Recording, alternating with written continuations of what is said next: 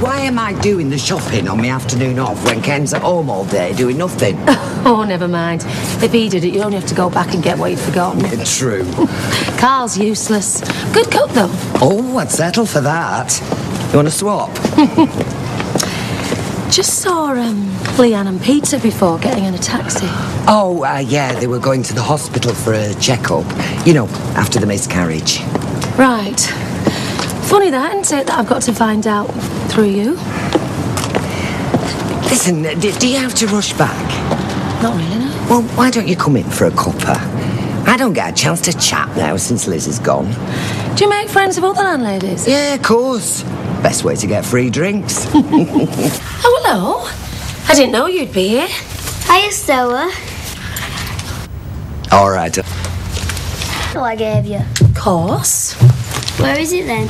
Next to my bed, where I can look at it every morning. You are my gran, really, aren't you? Only if you want me to be. Chris, these are my favourites. Mine too. And mine. So, what are your other favourite things? Cheese on toast, football, and my Xbox. Typical lad. I don't know, sweetheart. I wish I did. Can't you remember? Oh, no, it's all right. I'll just get a refill.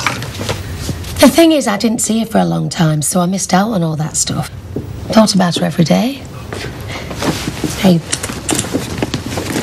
this is Leanne when she was a baby.